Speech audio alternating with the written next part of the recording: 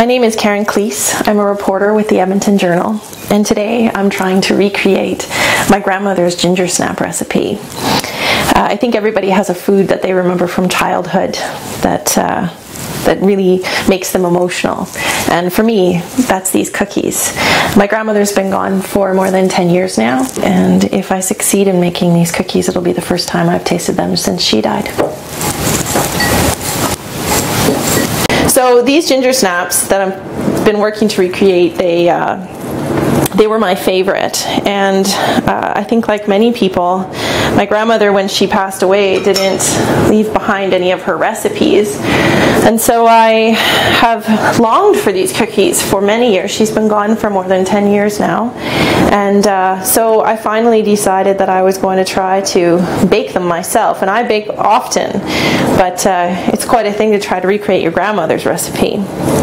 So this is attempt number 6. The other ones have been really flat and hard. I think I'm getting a little closer here. I've discovered that she almost certainly used this particular recipe. I put more ginger in this time, and I'm rolling the balls in sugar. I have high hopes for this particular batch, but if it doesn't work, I'll just keep going.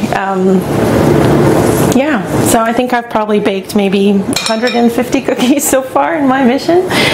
But, you know, I think everybody has a food like this that they remember from childhood or from their lives that are special, that bring you back to a certain time.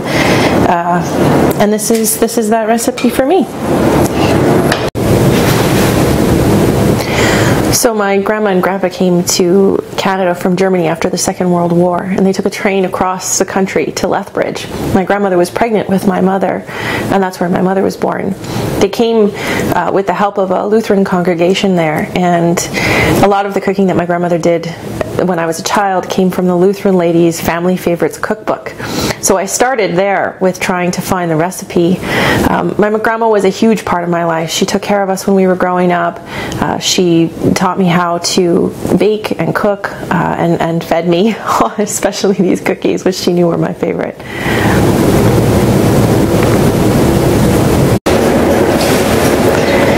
Okay, it's the moment of truth.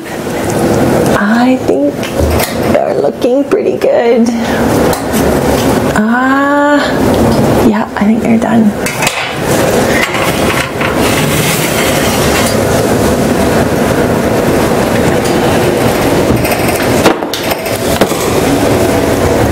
Look how puffy they are. They're not flat.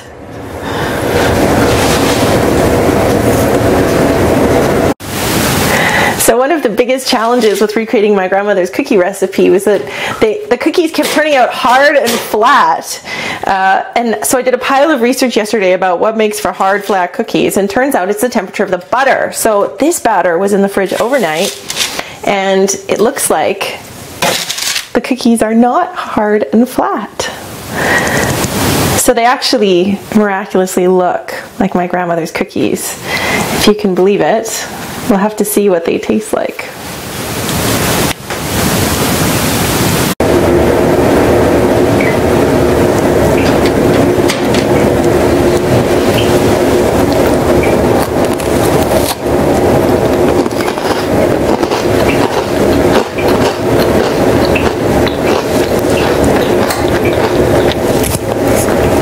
I think the 6 times a charm.